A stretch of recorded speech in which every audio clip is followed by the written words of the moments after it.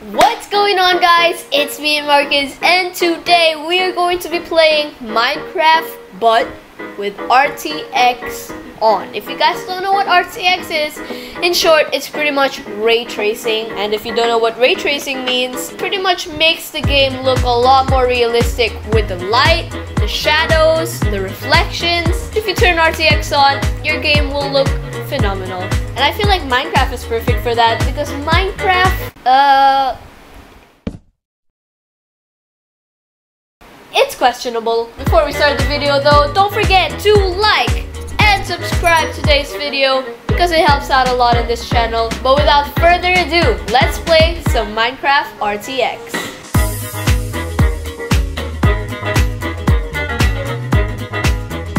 Okay, so first we're gonna make a world, so let's name it Realistic Minecraft.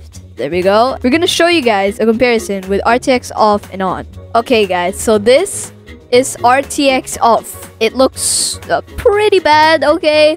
But just your typical Minecraft. Okay, so it's not that bad. So this is RTX off, just your typical Minecraft. So nothing really changes if you don't have RTX on, okay? Alright, so this is with it off. We're gonna do literally a comparison. This is RTX off, and we're gonna change it to RTX on in 3, 2, 1, and there we go. Look at that difference, okay? Do you guys see this? Look at the water. I'm gonna go all the way over here so you can see the sun. All right, look at the reflections. Do you guys see that difference? That is the difference between RTX off and on. Now that's not it, okay? That's not it. The only thing that has changed, there's some new lighting effects, shadows, and of course the water, okay? So we're gonna turn on the new texture pack that we downloaded, okay? And we're gonna do another comparison. So we are gonna turn that on in 3, 2, 1, and on. Okay, so here you don't see that much difference, but if you look closely to the grass, look at that. It's literally 3D, and look at those bushes. Look at the sand, okay? And of course, the water is the best part. So that is already a big difference. But once you see, you know, different blocks, let's take out some blocks. Okay, if we place these down, look at that. They really changed the whole look of Minecraft. You can see the textures. It's literally 3D. It looks like you could touch it. Now, obsidian. Look at that. That looks so cool. Okay, let's try wool, of course. Again, 3D. And let's try a gold ore. Definitely. Look at the stone. This is one of my favorites. The block of redstone.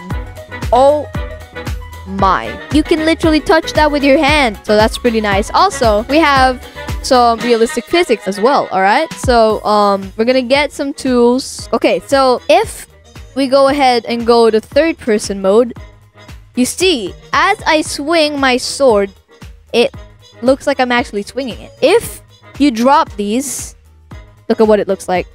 You're actually dropping it. Usual Minecraft, it would just be floating everywhere, okay?